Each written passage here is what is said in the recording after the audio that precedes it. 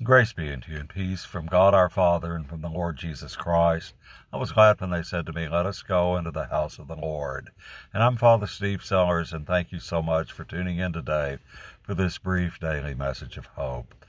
Well, it's early in the morning, and I'm on my way for confessions and the early Mass today, and gathering my thoughts together. And I've been thinking back about my childhood and how when I was a young boy, I was exposed to the preaching of some wonderful pastors and preachers, and one in particular was the great Billy Graham.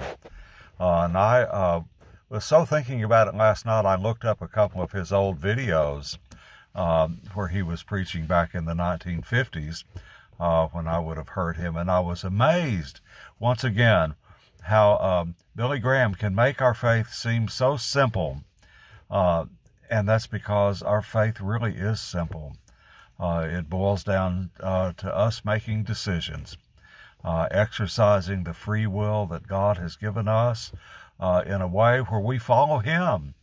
He has set out before us the path He wants us to follow, the path of mercy and love and compassion, of being kind one to another, being kind to our creation, and seeking to do what He would have us to do, which is to share His wonderful news that there is a God and that God loves us.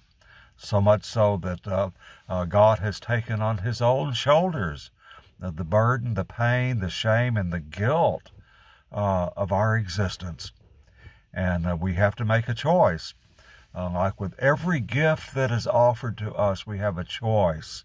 Even the earthly gifts, we still have a choice to receive the gift or not to receive it. And of course, Billy Graham spent his whole career preaching about make the right choice. And so I was came away last night after watching those videos with wanting to redouble my efforts today to make the right choice. In the situations that God brings before us, make the right choice. Choose His path.